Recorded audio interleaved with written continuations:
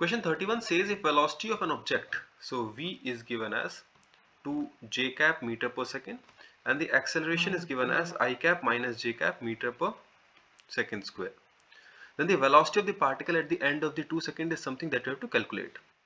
This student, the velocity final can be written as the initial velocity plus at, v is equal to u plus at.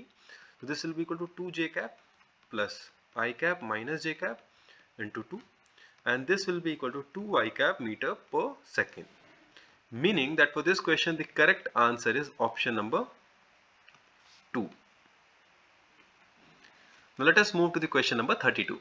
In this question, find the speed of a pebble when it is at half of the distance of its journey from top to bottom, when it is thrown horizontally from top of a tower of height 20 meters with initial velocity 10 meter per second square. The students, herein a pebble is thrown with a speed of 10 meter per second horizontally, and we have to find out the velocity or the speed when it has traveled half of the distance from journey from top to bottom. Now the particle will follow a trajectory as shown. Its horizontal velocity will be always 10 meter per second. Let it travel a distance of 10 meters, that is the half of the distance, and this be the vertical velocity. Vy can be written as under root of 2g into y, that is y is the displacement, that will be 2g into 10, and this will be equal to under root 200. So the net speed will be equal to under root of vx square plus vy square, that will be under root of 10 square plus root 200 square, giving us a value of 10 root 3 meter per second, and as per the given option, the correct answer being option number 2.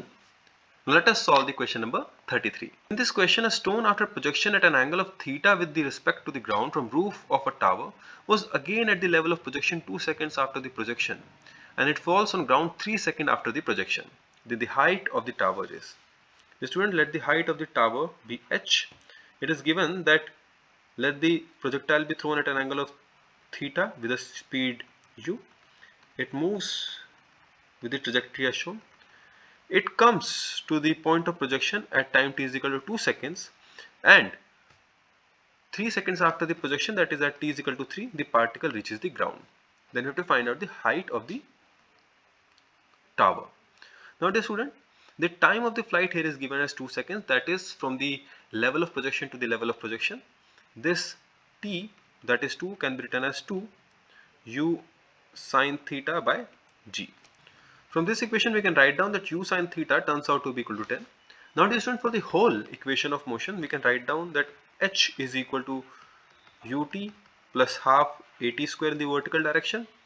Now we are taking the downward direction as positive and upward direction as negative, so we can write down that h will be equal to 10 into 3 with the negative sign as 10 is upwards, plus half into 10 into 3 square as 10, which is g, acceleration due to gravity, is downwards.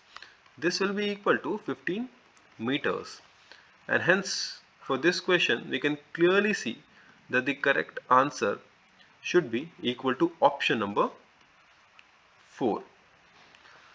Now let us solve the question number 34. In this question, 3 balls x, y and z are projected from the ground from same machine with same initial speed at an angles. 3 angles are given, 30, 45 and 60. Then which of the following statement is correct? We have to compare the ranges.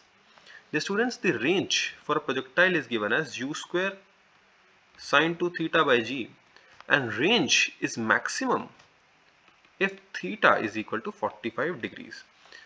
We can clearly see here, therefore y will have maximum range. Also, when the angles of projections are complementary, that is they add up to 90 degree, then the ranges are equal. That means x has a range which is equal to the range of z, because 30 plus 60 is 90 degree. Hence we can write down that rx will be equal to rz and ry will be greater than both of them. And hence for this question the correct answer is clearly option number 2. Now let us move to the question number 35. In question 35, a snail starts its motion from origin at t is equal to 0 and moves with constant acceleration in y direction in xy plane. The equation of motion is given that y is equal to bx square Then the x component of the velocity is, dear student, dy by dt is the y component of the velocity, and this will be equal to 2b into x into dx by dt using the chain rule of differentiation. The double differentiation d2y by dt square will be equal to 2b into dx by dt whole square plus 2bx d2x by dt square. This will be equal to 0 as the constant acceleration is only in the y direction, so the acceleration in x direction will be 0. And d2y by dt square is given to be equal to a, that is the acceleration in y direction, so this will be equal to 2b into vx square, as dx by dt is vx. So from this we can write down that vx will be equal to under root of a by 2b, and hence for this question the correct answer is option number 4. Now let us solve the question number 36.